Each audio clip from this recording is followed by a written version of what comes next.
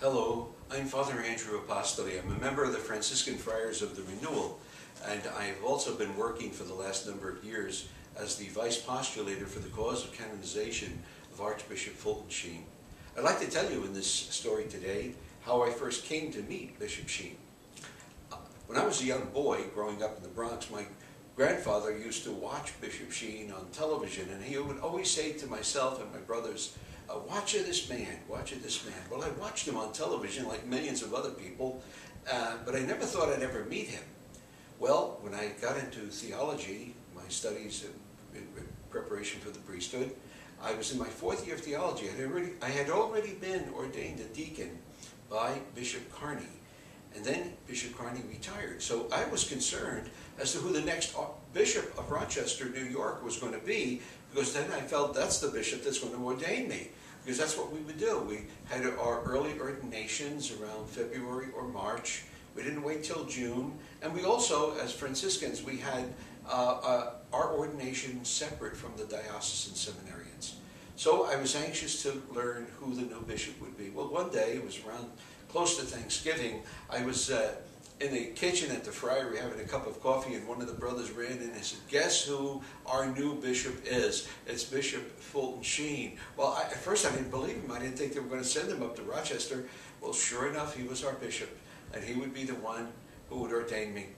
Well, I looked forward to an opportunity. He was going to come to visit the little town of Geneva just before Christmas, and I wanted to meet him. All the brothers were going to go to the church in town where the bishop would be speaking. But I, as a deacon, had to be sent to another town to preach that day. And I was so disappointed because I said to myself, well, the other brothers are going to meet him. I'm not going to be back in time. You know, I had to preach at 3 masses that day, like an 8, a 10, and a 12. And the bishop was leaving Geneva around 1 o'clock. So I said, I'll never get back on time. And, well, finally I got back very late. I got back around 3 o'clock in the afternoon. I was so disappointed. I figured I had missed him. He was gone from Geneva. Well, you know what? As soon as I got back to the friary, this brother comes running out of the door and he says, "Hurry up." He said, "Bishop Sheen's going to be here in 5 minutes. Well, you know, it was a terrific visit. He stayed for an hour. He was so happy to see the Franciscan brothers in his diocese, Capuchins. And it was then that my director said to him, "Bishop Sheen, this is Brother Andrew, who's talking about me," and he said, "He's a deacon, he's up for ordination. Would you ordain him?"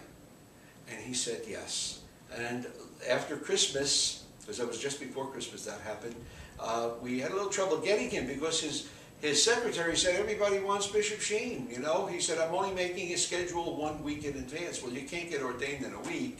So what happened was my director sent him a letter and reminded him that he had said he would ordain me, and he kept his promise. He said, "I told you, I promised you that I would ordain Brother Andrew," and he kept his promise, and we had a church, a date, and the rest is history. He ordained me as a priest on March 16th, 1967, and that day affected the whole rest of my life.